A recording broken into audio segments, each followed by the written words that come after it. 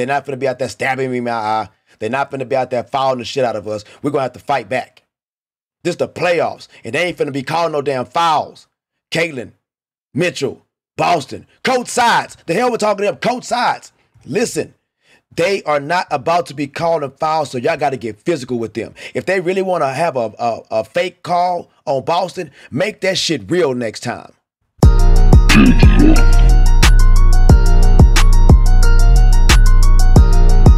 And yo, what up, it's your boy Chocolate with the sexy body, and welcome to a new episode of Chocolate Play. Look, this might be the most mellow you ever see me give an intro because I don't want my blood pressure to go up. I don't want my blood pressure to go up, guys. I'm telling you, the game yesterday was ridiculous.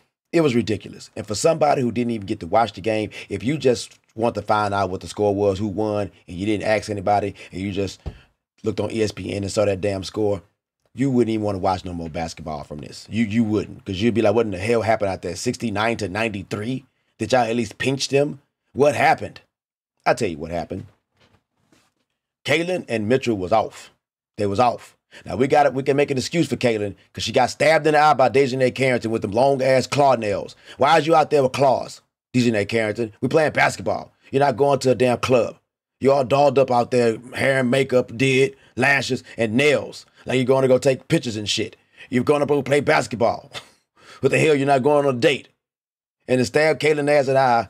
Now, a lot of people saying that affected her shooting. We gonna see. As a matter of fact, I would like to hear from CC and say if that was something that affected her. Because if it did, then it showed. Because she shot 2 for 13 from 3-point. 2 for 13. She was 4 for 17 shooting. 4 for 17 shooting, guys. You're not going to win a game like this. You're not going to win a playoff game like this. You're not going to do that shit. It's not going to happen. And Mitchell, your ass ain't off the hook either. 2 for 10. Were you injured? Is your ankles messed up? What happened? What happened out there?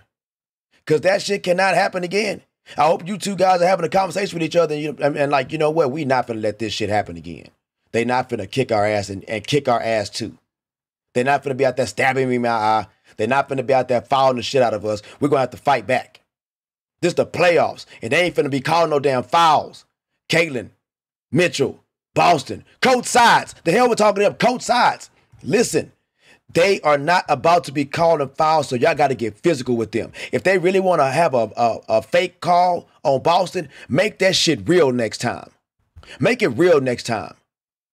Seriously. Y'all gonna have to get down and dirty with these girls. And Smith is one of the people I thought they could be able to do that. I thought she was, but she's not. That's why she got her ass yanked out the game. She was not productive at all yesterday. She played 5 minutes, I believe. 5. And you a starter. Dantas ate up all that damn time and scored 12 points off of that shit. Congratulations, Dantas. You might be in the starting lineup. I would put you in the starting lineup. Coach Sides, all this tinkering you was doing with the damn lineups was stupid. Was you didn't tinker with the starting lineup, which you should have. We saw what Lexi did out there. I told y'all, she's the Energizer Snow Bunny. She's everywhere. She's every damn where out there. Now, but you got to make up for it in your points. Seriously. That's what she made up for, because she only had 4 points. But I'm okay with her 4 points because she was getting offensive rebounds, giving us the team a second chance for possession to score. So give it to her. You know what? Next time you get your rebounds, Lexi, just go up with that shit. Get the rebound and go up with it. Take the foul if they're going to give it to you. Let's see if they're going to give it to you. Because she was out there hustling. She was doing her thing. Boston had a double-double in her first playoff game. But it's all for naught. It's all for naught when the shooting from 3-point is 21%. You're not going to win the game like that. And you know what else? Y'all didn't game plan for this shit, Coach Sides. I don't know, but I do know why. Because you're Coach Sides. You would never even thought of this. As soon as they put Bonner on Caitlin, right? What do? What do you do when they put Bonner on Caitlin? Because she could barely get past the girl with the long ass arms. And if she did get past her, she's sticking her arm out and she's getting blocked on her. That was smart of them to put Bonner on her like that, man. Because if she can't keep up with her in speed-wise, right, she's long. She's long, so she's disrupting her, sticking her arms out there. That's a problem. What are you going to do, Coach Sides? You're going to have to call some kind of picks. You got to get some screens going on so you get some switches and get that damn girl off of her. Get Dejanay back on her. Because she can go at Dejanay now. She showed that. That's why they won the last game. The last regular season game, the Sun, and they won. Because she was able to finally break down Dejanay, even though Dejanay got some rips on her ass. But it don't matter. Like I said, I would rather have CeCe have 11 turnovers and 28 points and 12 assists. Instead of having her 11 points and 2 turnovers. That means she couldn't do anything with the ball. She didn't have it. Mitchell had it. It was running around all in circles and shit. Wheeler got in the game, running around all in circles and shit.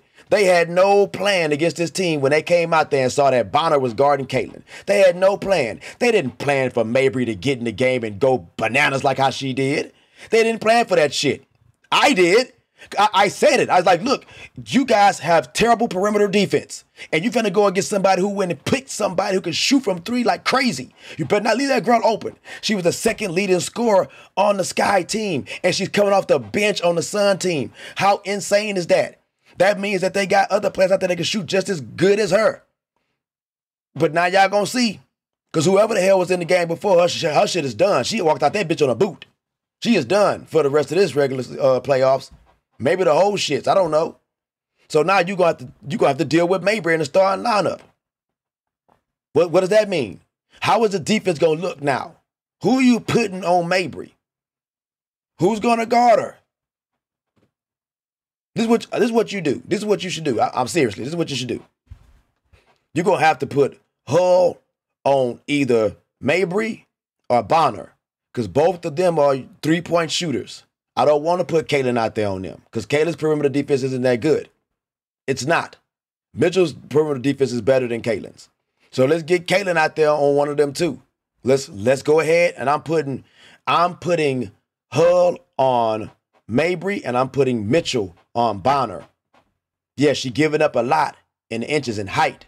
She's giving up a lot, but she can get in her chest. She's faster than Lexi. I just need you to run around and be out there in front of her. Just try to distract her. Just stick your hands up. I know you're short, but stick your hands up. Make it a challenge for her, right? Go to zone defense. Coach Sides, you have to find a way to adjust. We cannot lay our heads down and be like, damn, man, we got whooped, man, 69-93, everything. We tried everything. The refs are against us. You got poked in the eye, Kaylin. Look, all that shit happened. But if y'all were making y'all damn 3-point shots, at least if Mitchell would have made, what the hell, she shot 2 for 10 from 3-point. 2 for 10. Let's give her 3 of those. What is that? 6? Kaylin shot 2 for 13.